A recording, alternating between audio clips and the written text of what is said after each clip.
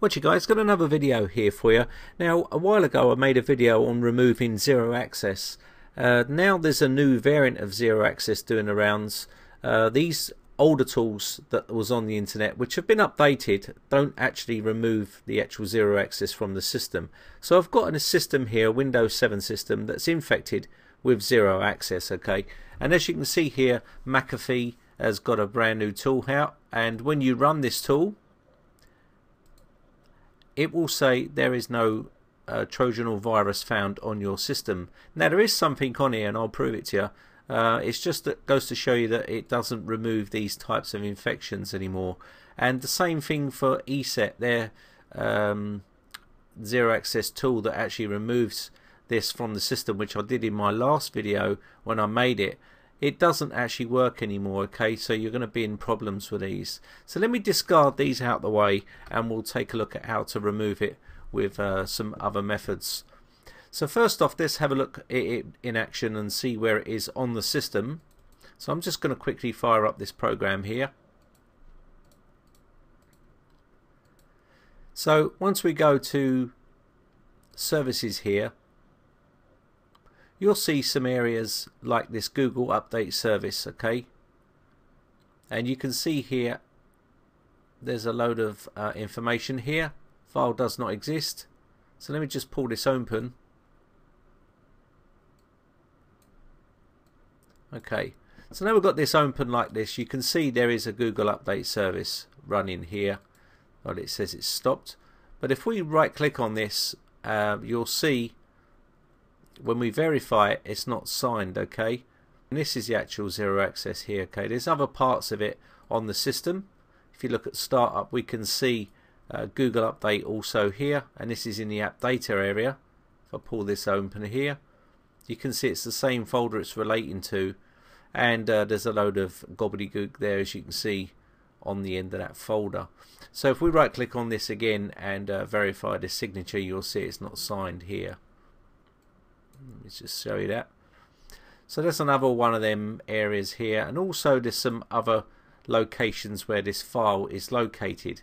So we're going to remove it from the system, and if I go into Google here and desktop and install, you'll see there's the actual file there, and these are the actual files which are relating to that infection. And there's some other locations on the system, okay? It's also in the registry, and you can open these up in the registry if you wanted to. But what we're going to do here is remove this. Now you can remove it with these types of programs as well, but I'm going to show you a nice easy way of removing this from the system. So the first tool we're going to use is Tiggs's Rogue Killer. Now he's done a lot of work on updating this stuff and getting it ready to remove this type of infection. So that's the first one we're going to run, and you'll see it'll say ZeroAccess has been located on the system. It's stopping that service, as you can see there. It's already detected that. So let's run a scan on this now, and you'll see a list of files coming up here, or registry keys that it's detected, and then you'll start seeing the ZeroAccess locate here.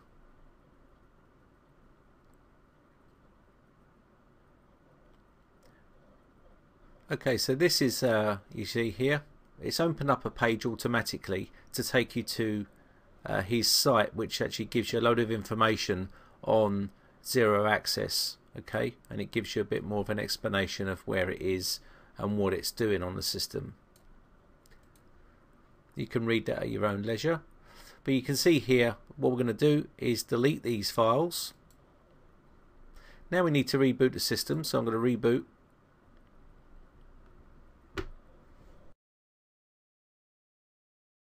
Just let this reboot up, and this is the method you'll have to use to remove it.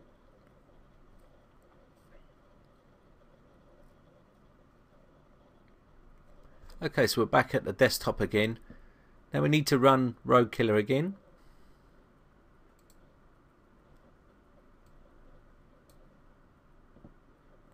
Just let us do its preliminary scan there, and then we're going to run another scan just to make sure.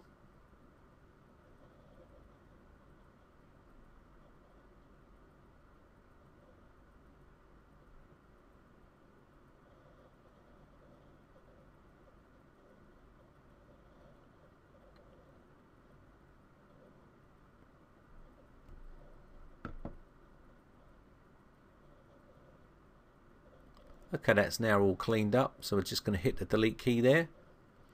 So now we're finished with Road Killer. Now we're going to run the service scanner here by Farbar, and you'll see that we need to do some repairs. Now the repair tool from ESET still works.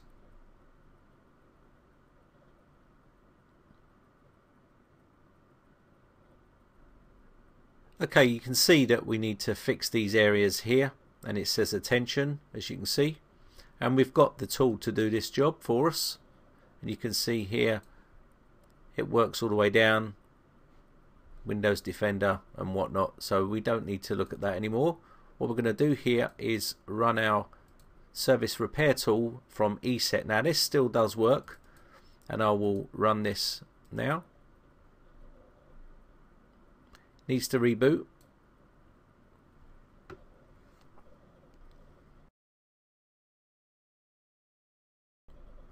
So we'll just let this load up.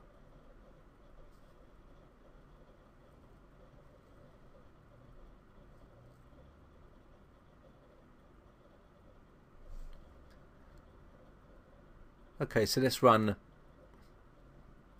Farbar service scanner again.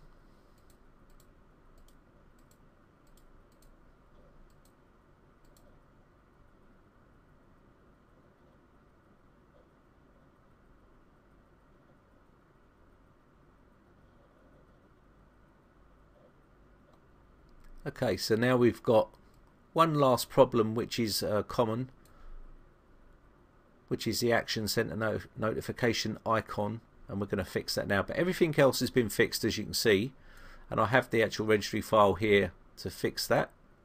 So what we're going to do is just run this registry file, and that will now fix that, and we should be all back up and running and working.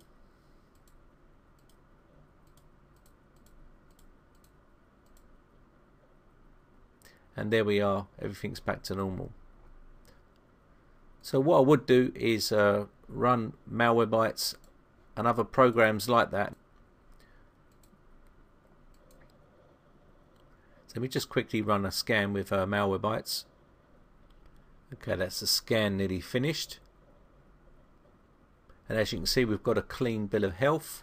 And you can run some other scanning tools like Hitman Pro and ESET Online Scanner if you wish, if you want to be reassured that your system is clean. But as you can see, this one's back to normal and we're up and running. So I think we're going to call this one done. So I hope this one helps you out in removing ZeroAccess, the new version, and I'll be making more videos again in future. Now my name is Brian from briteccomputers.co.uk. If you enjoy these videos, hit that like button guys, and also hit the subscribe button to stay up to date when I upload new videos, and I'll be making more useful videos again in the future. So thanks again for watching, thanks for your support, bye for now.